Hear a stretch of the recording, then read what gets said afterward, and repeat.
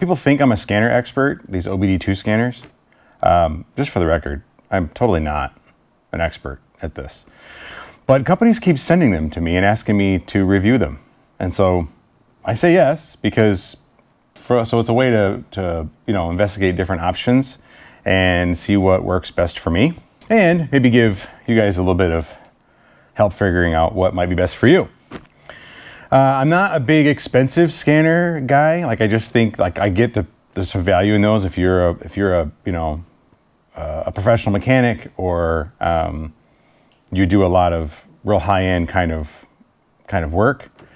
There's the value in that for you. That's not what I do, so it doesn't really fit for me, and it probably doesn't fit for you. If you're watching this video, you're watching my channel, you're probably, similar to me in that you're a backyard mechanic and you're trying to figure out how to do stuff at home.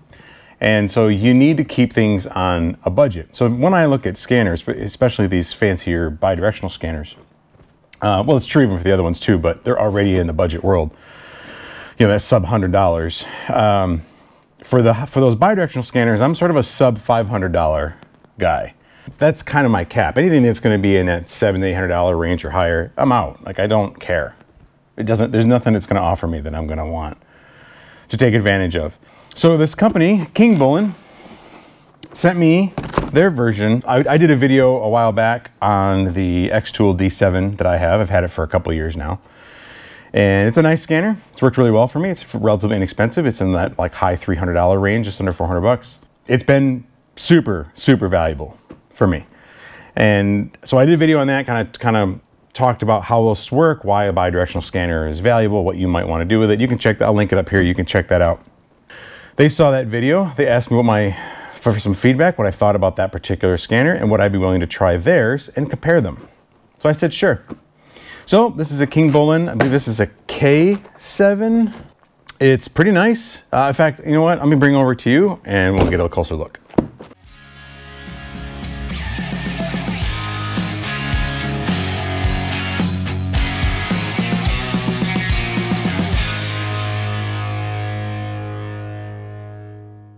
Let's unpack here on our fancy shiny workspace, otherwise known as my scratched up truck hood.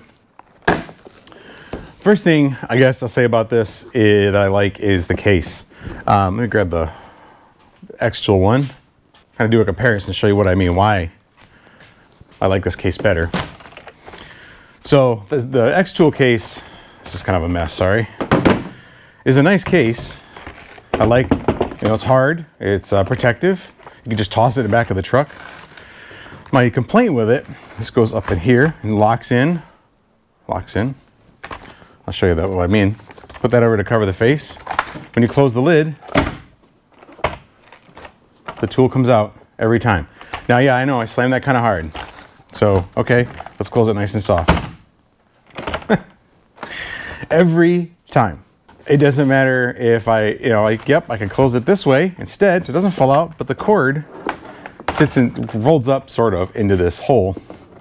It also doesn't fit very good. It sticks way up. So when you close it this way, the cord starts to unravel and it just gets to be an unruly mess. So the stuff doesn't stay in its particular pocket very well, and that's kind of annoying. Most of the time, as a result, I just keep it out like this. And this just sits in a toolbox. This goes into a bag when I want to go somewhere, and I just keep it all in one piece, toss it in a bag, take it with me if I want to go look at a car or diagnose a friend's car or whatever. This soft-sided case, first of all, it's much smaller, and that's nice. I like the soft-sided case. I like the fact that it's just the open top, not the clamshell style, and everything sits down the bottom. So it's all, as long as you have it right side up, everything sits down in here. There was some manuals in here, and documentation for registration and all that. And that's not in here because, who reads a manual? Let's talk about the hardware a little bit. It's a wireless one, which another complaint I had about this one was the cord was kind of a pain in the butt. It's not near long enough. It's kind of clunky to fold up and put in the case. Now, the reason I bought that one, XTool also has a wireless one, and I bought the corded one on purpose. So I just wish they could come up with a better cord system. Like, can't we just use a long USB cable? Why has it got to be an old, you know, half-inch thick serial cable? There was a lot of debate about the wireless ones, that the wireless ones were not as good. They lost communication, they were really slow, that wireless Bluetooth communication just wasn't fast enough and wasn't stable enough, and the corded one was just constant, it always works. And that's true, that's still true. The corded one will always work. But Bluetooth has gotten a lot better. Actually, I don't know if this is Bluetooth or Wi-Fi, but it has gotten, the technology has improved dramatically. It's much lower power, it's much faster speed, it's much longer range. And so I thought that would be nice to give this wireless one a try. Certainly a lot more convenient. Style-wise, it's pretty nice. It's kind of a cool looking tablet. It's got this, I'm a lefty, so this is nice too, because the kind of a grip is on the left side. And I could hit with the right hand, but I can hold it with my left. It's got this like kind of grippy, look, a tire tread looking stuff on it. It looks cool. It gives a little bit of grip like with my dry hands, but I'll bet if my hands were sweaty, because it's kind of plasticky, it is a little flexible, but it's awfully slick. I'll bet if my hands are greasy, it would be a little slippery. Power button up here on the top.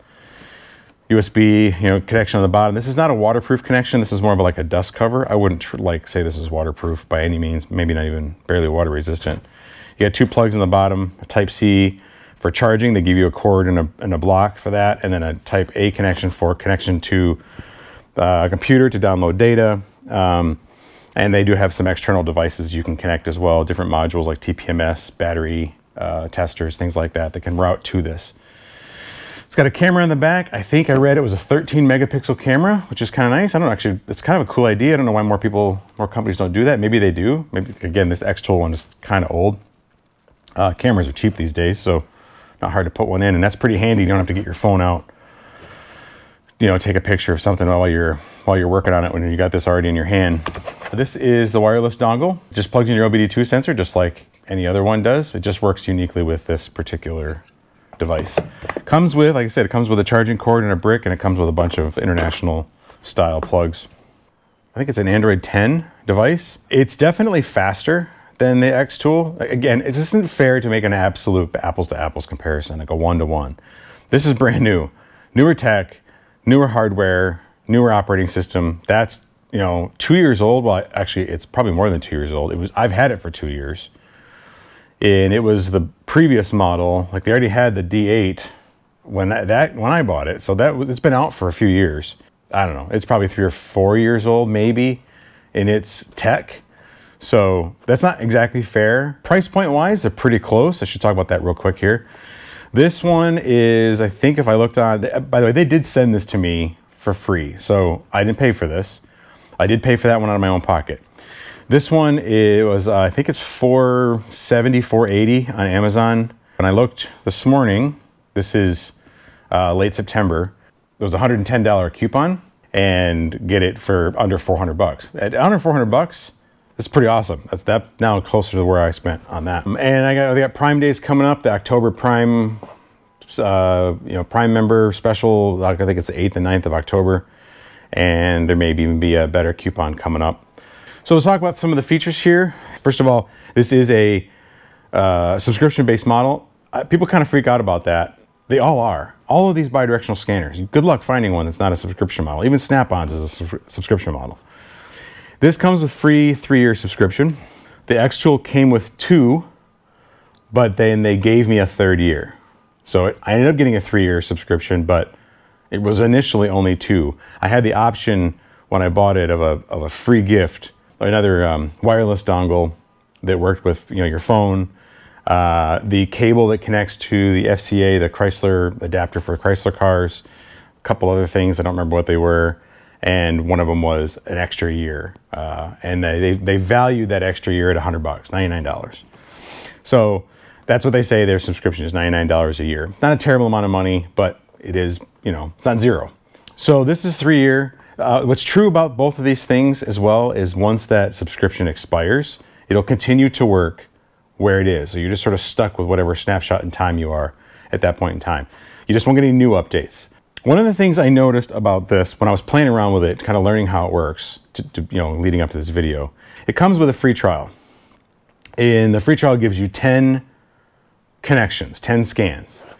And so, you basically use it 10 times. And it works fine. I noticed it was rather slow.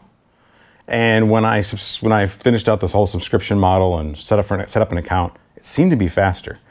The other one is it won't save anything. Any reports, it's just to play around with it, kind of free trial. So once I set up the account, it did work a lot better, which makes me wonder if once that account expires, once my updates expire, will it revert back to that style, or will it continue to work the way it works today? I don't know. We'll have to find out in 3 years, I guess.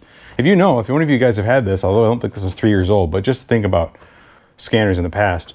If you've reached the end of your subscription model, what's the functionality look like? Because I don't actually know. Some of the stuff we'll do here just because it's easier to do outside the car and you can see it better. We'll start with settings. There's a bunch of settings you can put in here. You can customize. You can customize your browser. It's a full Android operating system, so it has Chrome, it has email. It's like a little tiny Android tablet, which is pretty nice. One of the things that's super cool is you can set up a screen recorder. And I'm going to do that so we can make it a little easier to watch what's happening on the screen once we get it inside the truck here. You can set up your Wi-Fi. You can set up region, time zone. So this is all just the basic configuration. And it does have, like I said, it does have Wi-Fi. So you can talk to the internet. You can do some research on it. You can look up codes if you have to. It'll do it for you sometimes. And this is also where you get your updates. Should be up to date. Oh, there's a bunch of updates already. I just updated this the other day. So see, they do have a bunch of updates. They're regularly maintaining this. So that's, I did an update 2 days ago and there's 90 new updates. So it is, it's kind of nice. They are actually working on it. Oh, the other thing that's nice about this interface versus the older, I think it's just because it's a newer version of Android. This can swipe, and that one you have to hit buttons to go back, and it still works, but it's just, this is kind of, I don't know, it's just kind of smooth.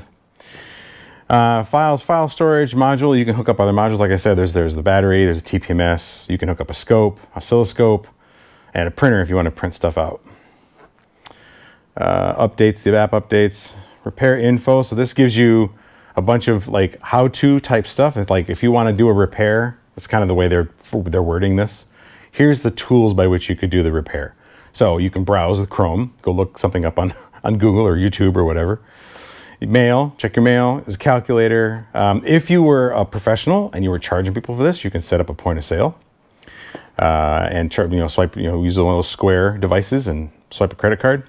There's some tutorial videos and then an electronic manual. That's another manual we can ignore. Reset function. So this is resetting a bunch of the codes or warning modules in your vehicle. So like your oil pressure, not your oil pressure, your oil change notification. You reset your tire pressure, reset your, all those different sort of periodic codes that come up. You can reset them back to 0 or reset them back to a factory default. So like, let's look at brake. I don't have the device hooked up, so it's not gonna show me anything right now. We'll get inside and play around with some of these. Oh, the stop start. Obviously this old truck doesn't have it, but if that's something you can turn off with using this tool, I'd be a big fan. I hate the auto stop start. We actually don't own a vehicle that has it anymore, so maybe one of these days I'll try that out. But anyway, this is where you can reset a bunch of stuff. Do your TPMS reset, relearning. And then the big ones here are the OBD and the scan. Well, actually really just the scan. That's what most people are going to use. It is a really nice interface. It's actually relatively quick. The other thing I do love about this, and again, I want to be fair, like I'm probably going to say this a bunch of times in this video and you may get sick of it. It's not totally fair to compare this to the XTool, but in comparison, one of the things about this one so far, I'm at 71% battery and I haven't plugged this thing in 2 days. And that one wouldn't make it an entire day without needing to plug back in again. I'm regularly grabbing that scanner to go use it and then reminded that I didn't have it plugged in, the battery's dead. It happens almost every time, and it's kind of annoying. I tend to have to turn it all the way off and then turn it all the way back on. That saves the battery on it if I want to use it later. And it takes a while to boot up because it is a little bit slower and a little bit older version of Android. So really nice battery life so far on this one. It looks pretty, And the interface looks nice, but what do we really care about? How well does it work? So let's go see how it works. Plug this into the OBD2 port.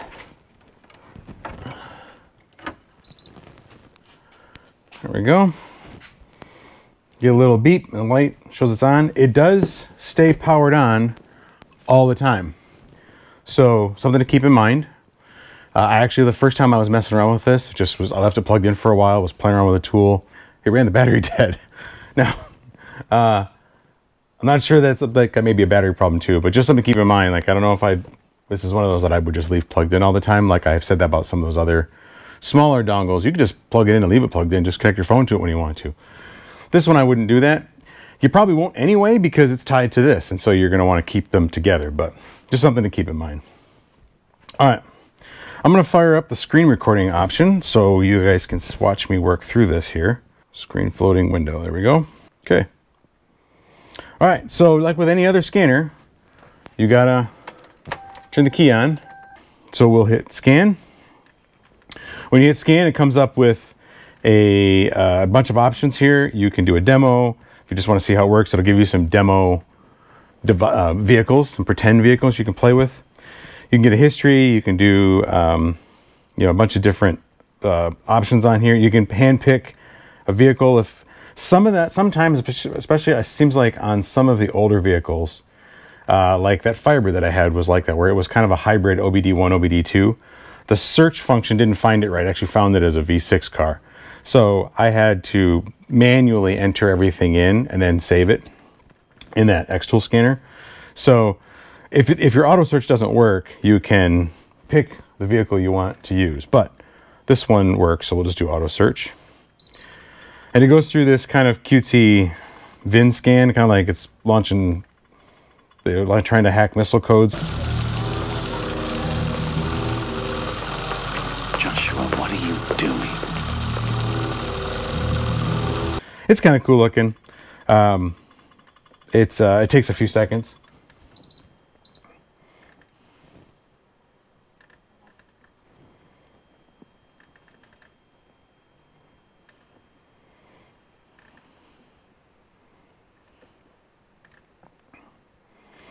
And then go through, this doesn't, you know, again, it's an older truck, so it doesn't find everything. So I got to pick that it's an automatic, pick that it's equal or over 8,600 gross vehicle weight.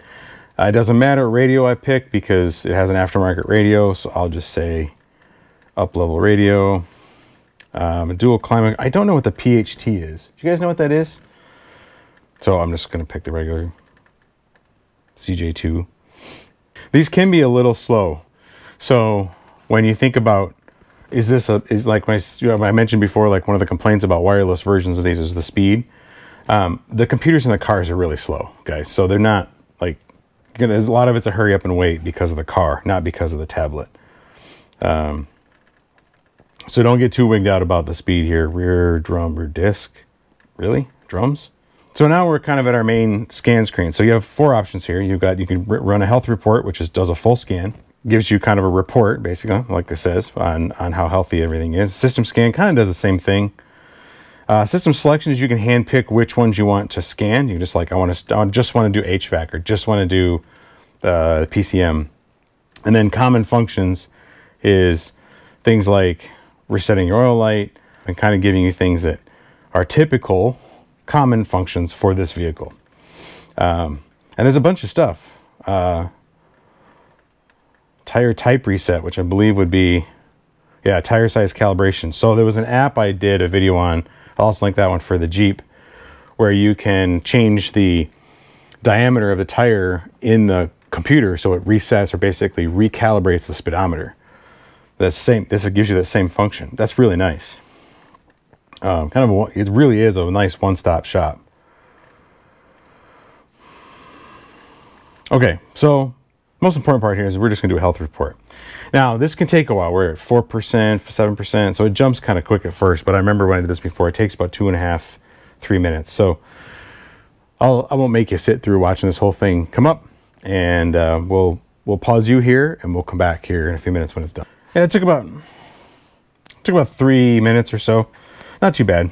So it'll give you this health report. So like things where it has a green checkbox, that means everything checks out. Some of these things, no, it's not so much in here, but some of them will be a little gray box, which means it couldn't find it, couldn't talk to it. That could mean an error, or it could just mean you don't have it, like the radio. It has a bunch of other ones that have error codes. So if it's red, it means it's got an error code of some sort. The number is the number of codes it has. So we'll look at the powertrain code here. Knock sensor, something I knew was true. One of these days, I've got to do that. Well, the knock sensor is a pain in the butt. It's down in the valley of the engine, and I'm not looking forward to that job. Let's look at heating, air conditioning. So passenger compartment sensor, temperature sensor 1, circuit range performance, and recirculation position feedback circuit range. So there is some weird stuff with the AC, maybe related to this. I'm not sure. I haven't really done any troubleshooting on it, other than I noticed I first got the truck, AC worked fine. The next day, after I bought the truck, the AC stopped working, or at least wasn't working on the driver's side. It was blowing hot air on the driver's side, cold air on the passenger side, which was weird. And then I turned the temperature up from like low, I think it was set at 60 or whatever, turned up to 65, and then I got cold air. So something weird about that in that module. I don't know if that's a problem with the module itself. I don't know if it's related to these codes, but there are codes here. One of these days we should probably take a peek. So you can go through, there's a bunch of them. There's rear seat audio, data link malfunction. I have the headliner out and the interior disconnected. The seats are out to do the headliner. So a lot of this stuff has been disconnected, and that's why it's throwing a lot of codes. So passenger presence system, yeah, there's no passenger seat. So it's not working. So anyway, you can see all your code. Just like any other scanner, you can see a lot of codes, but it is a kind of a nice, quick interface. The other thing you can do with it, if you want to, you can click on this little question mark. It'll pull up a browser, Googling that code for you. And you can, just like you do on your computer, and you can go through and troubleshoot. I wonder if, just for the heck of it, will it play a YouTube video? Just for fun. Oops. .com/@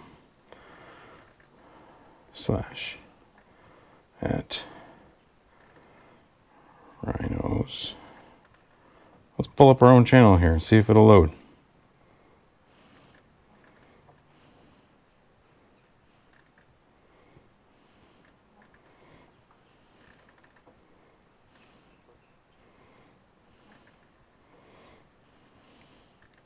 I don't know if there's any volume or speakers on this.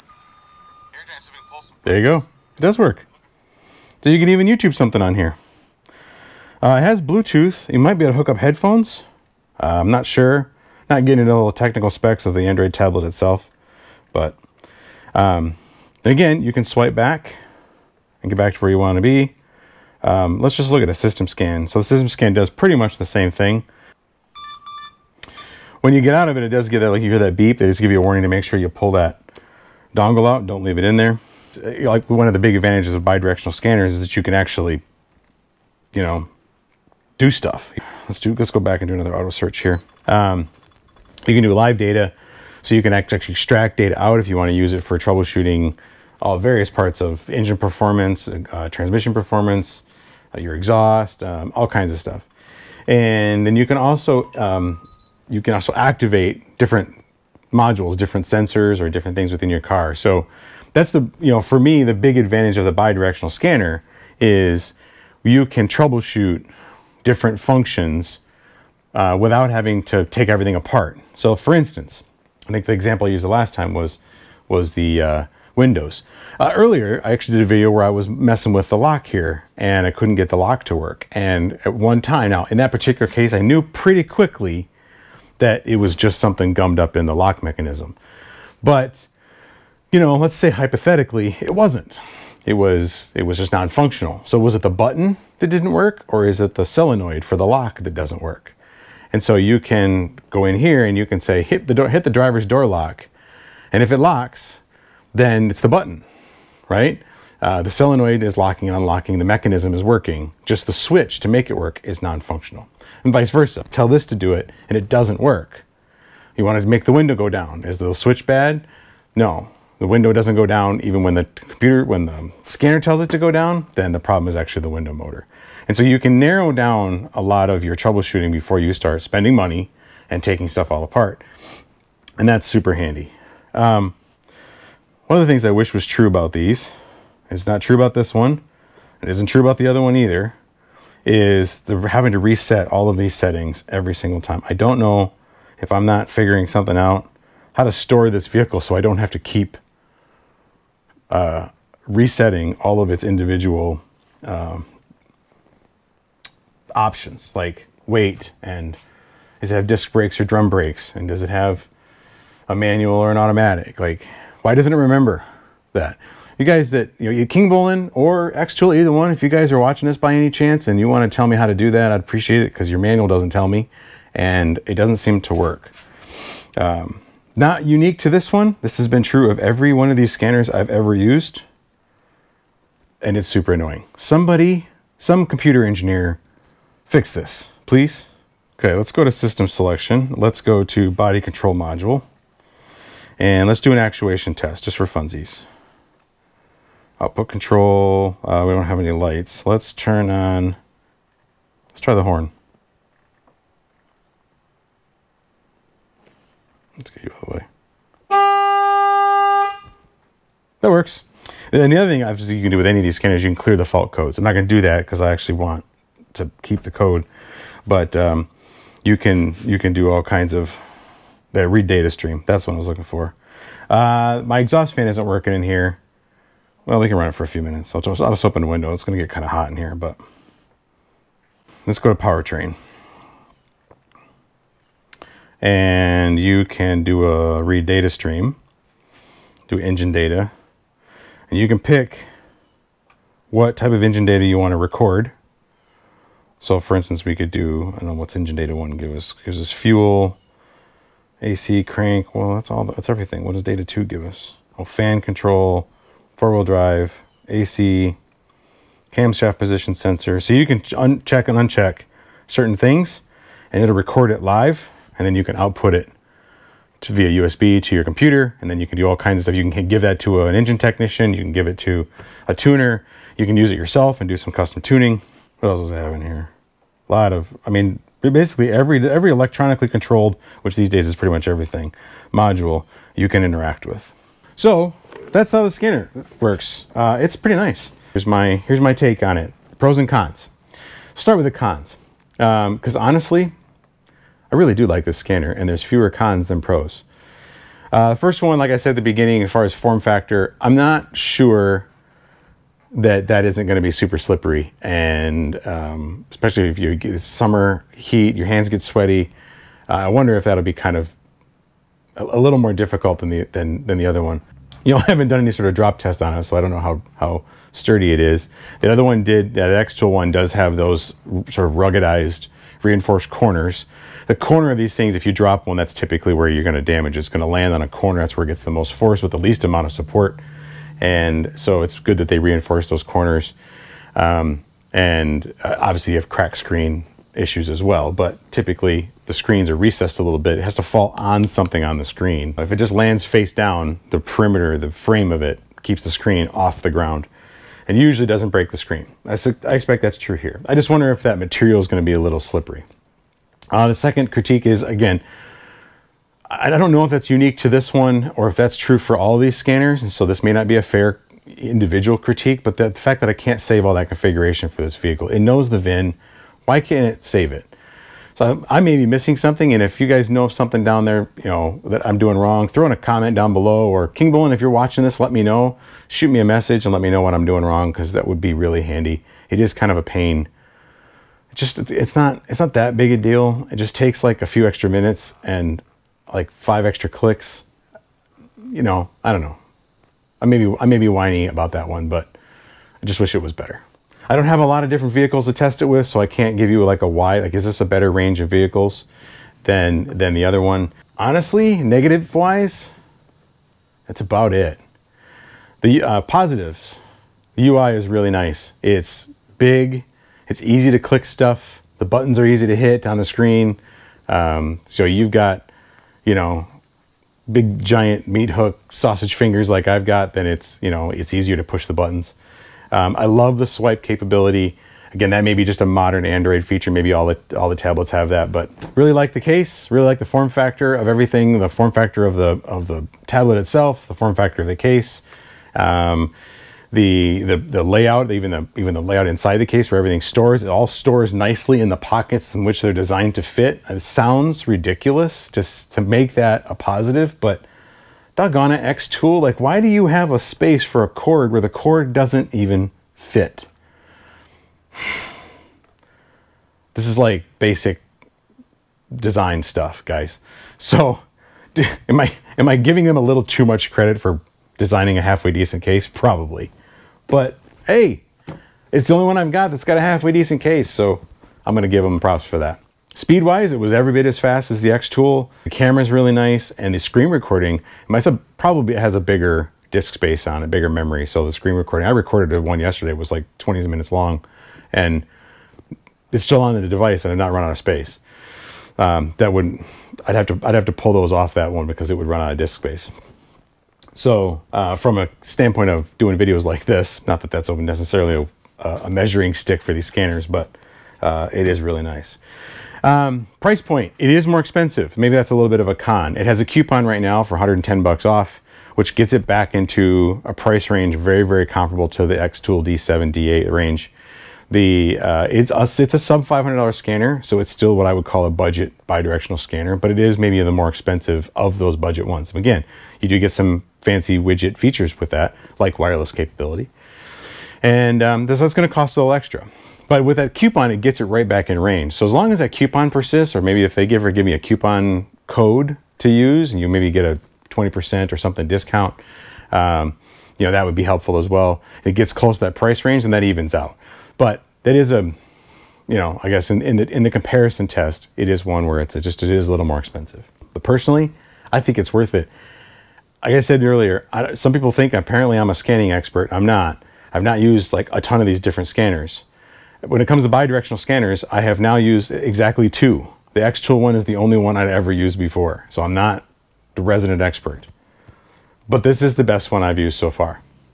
And I thought about, because I already had that one and I liked it, and they asked me to do a review on this one, I thought, sure, and then I'll do a giveaway and give one of you guys a scanner. But I kind of fallen in love with it, and I think I'm going to keep it. Sorry.